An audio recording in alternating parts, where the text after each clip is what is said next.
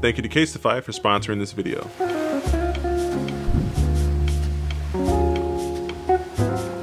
So I don't think I've ever made one of these videos, but I always like watching them. We're gonna talk about today what's on my iPhone 14 Pro Max. So the first thing that you see on your phone, of course, is your lock screen. And most of these images I actually captured myself. But you know, pictures of the family, you know, pictures went to San Francisco a couple years ago. But the photo that I've been rocking lately has been this one here. This is a combination of two photos. It's actually the skyline from LA. Or not the skyline, but the sky from LA. It was actually on the same day I took this photo. But it was the sunset and also the mountains from Convict Lake. So I've been rocking that lately.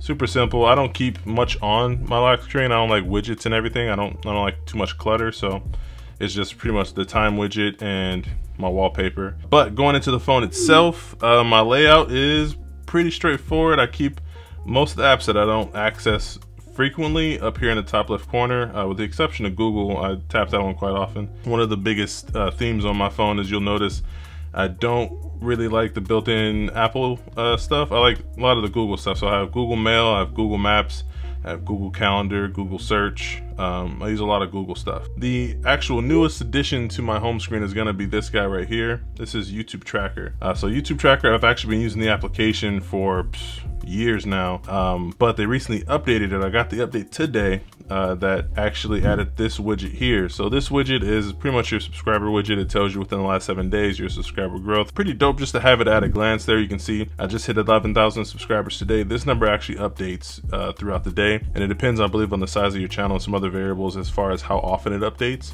But yeah, I just hit 11,000 subscribers today, so it's pretty up to date and accurate. But aside from the widget itself, YouTube Tracker is pretty dope just for knowing a few quick analytics at a glance. Back when I was really hunting down the monetization guidelines of trying to get 4,000 watch hours, I was, you know, loading this up periodically just to see where I was at. So it gives you a rolling 12 months where you're at as far as having those 4,000 hours, and then of course you have the all-time subscriber count of at least 1,000 subscribers. The basic of most basic statistics on views and also subscriber growth every day. You can also use it to promote. I actually use this all the time for templates for stories, for posts, stuff I share to Instagram, Twitter. I actually used it today to promote the newest video, the Snap Phone iPhone filters. So I actually created the template straight from here to do shuffle templates, where they give you like a mock-up template based on all the random things that you can add on there, from the overlay background text to color. You can change a few different things, the opacity. You have different YouTube icons you can add on there. Once you link your account, it has all your video thumbnails that you've, you know, had it in all your videos, so you can quickly access it there. You can also enter a video link and it'll extract the thumbnail from that video, so that way you can promote it straight on the template. So yeah, this is a really useful application that I use all the time. But yeah, it gives you all kind of stuff. Instagram stories, you can do, you know, pick a thumbnail where you ask your audience which thumbnail works, which one would you click on. There's tons of stuff on there. New YouTube video, you know, don't miss this. They have tons of stickers that you can add straight to your Instagram stories. One that I definitely recommend using, and I've been using it for years, is called YT Tracker. And since we're talking about what's on my iPhone, let's talk about what's actually on my iPhone. This is the Casetify bounce case, and also I have been using this bounce case for quite some time now, even before they sponsored this video.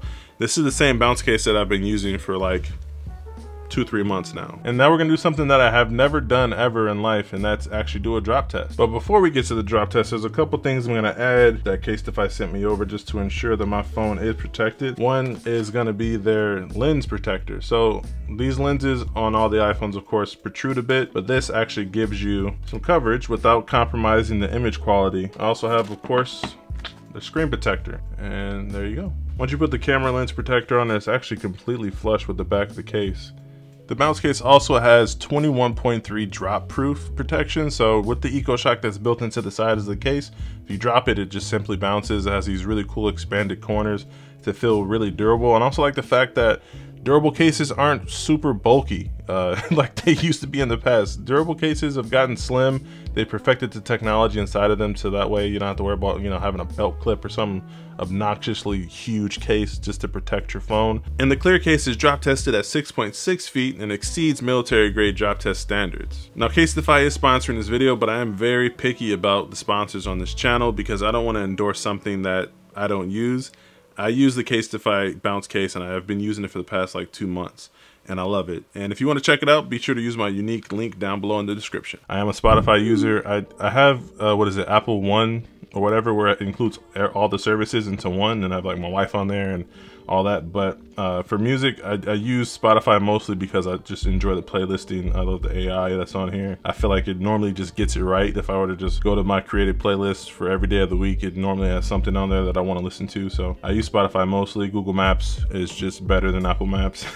Pretty minimal, straightforward setup, honestly. It's nothing too crazy. But the uncommon social apps, the ones that, you know, you don't hear about all the time, we have Grainery. Grainery's pretty dope, and it's just a really cool social media platform for film photographers. So anything that's on here is film photography, and there's just a ton of people on here that just post really amazing photos. I don't have a lot of followers on there. It's pretty low key right now. I don't think a lot of people know about Grainery, but it's a dope app. FilmedByFresh on there. For anyone that's curious, the film cameras that I use are the Bronica Zenza ETR and the Olympus OM1. I don't have any other film cameras, but that may change in the future. I may get a couple more, who knows. Vero, I'm kind of mixed on it, but I don't know how people find me on Vero. I don't know how to find people on here. I mean, you can go through and search, you know, users and hashtags, of course, but it just feels like it's just so much on Vero. Like, it's like, what is this, Vero Amplify? Is it singers and songwriters, noteworthy photographers, news, cosplay, podcasts, reviewers, friendly connectors, arts? It's just movies, TVs, games. There's just so much on Vero where it's not just photos, you know, it's not just, you know, sharing content, which is probably cool, but there's like books, places, apps. There's just so much on this application, and it just feels like it's just too much. But yeah, if you want to follow me on here, I'm also FilmedByFresh on here.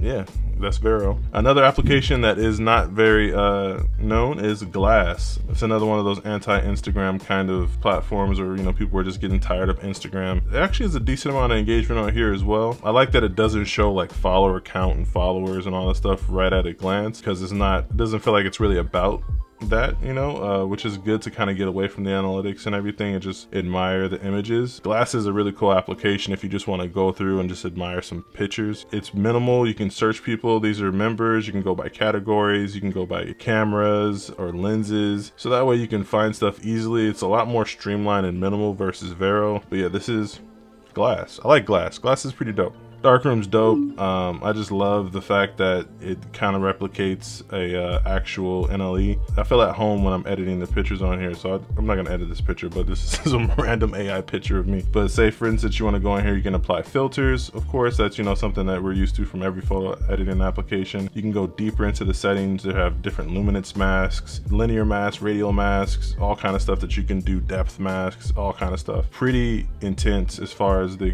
control it gives you. It reminds me a lot of Lightroom, but it gives you, you know, clarity, highlights, texture, vibrance. You can adjust, you can do split toning, the highlights and the shadows, all kind of stuff. You can adjust the curves, you can adjust the different colors. So if I wanted to just take out all the blue in this, I could take out all the blue, this entire photo, and, you know, have it be just my skin tone will pop, you know. Wheels, so you can adjust the global, the highlights, the midtones, the shadows. You can also add different frames. If I want to have, you know, a cool artistic frame, I can adjust the color of the frame.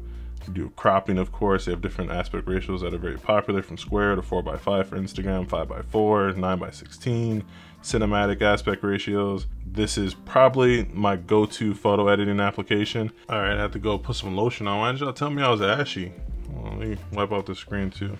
So catch-22 putting lotion on and doing these videos, because then you get your screen all gunky. Hold on.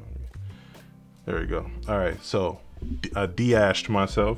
If you want to actually export this, it's pretty dope. You have a few different options. You can actually save it and replace the original image, which is cool. You can save it as a copy. You can actually export it and, you know, and copy hashtags and all that good stuff. And you can also go into the settings here and adjust the video format. So you can do JPEG, TIFF, PNG, the HEIFs. You can also do video as well, so you can export it in different bit rates and different codecs. So this is actually a really, really comprehensive, powerful application, and one that I use most of the time when I'm editing photos. I don't really edit videos on here, but I've done a couple cool social clips, edited a few of those videos on here. But yeah, Darkroom is super dope. I highly recommend it. Moving over to some of the fun stuff, I have a few games on here. We have, of course, Clash of Clans. I've been playing that for like almost 10 years now. Clash Royale, don't play that as much, but it's on here. Alto's Adventure, which is dope. Grindstone, Skyforce, Pokemon Go. These are all the applications that you know, all the games I should say that I play. periodically. After credits is super dope. I use it a lot of time, really for its only intended purpose is to know what's during and after credits of different movies. So if you're in the movie theater, you know if there's a during or after credit scene for Avatar: The Way of the Water, you can just go to your phone or go to your watch and see what's going on and see if you should stay or you should leave, you know, get ahead of traffic. If you want to see spoilers, you can go here and click spoilers and see what the credit is or the after credit scene is, so that way you can, you know ahead of time. Just Watch is really dope if you want to know like what is playing and where it's playing, being that there's so many different streaming platforms out there and services, and you know, Paramount may have all the old Nickelodeon stuff and Netflix has this and Disney has that. You never know what's where. So say for instance, if you wanted to, you know, search up, you know, City of God, and you wanted to know where is City of God playing, where can I rent or buy that movie, this tells you can watch it right now on, you know, Apple TV, whatever Fubo is, you can watch it there. Showtime, YouTube, you can rent it on YouTube, buy it on YouTube. DirecTV has it on their on demand, I'm assuming. If you subscribe to any of those services, you can actually go and find that movie there, and it works like that for any movie you search up. This is a pretty cool application just to know where to find movies that you want to watch online or where it's streaming.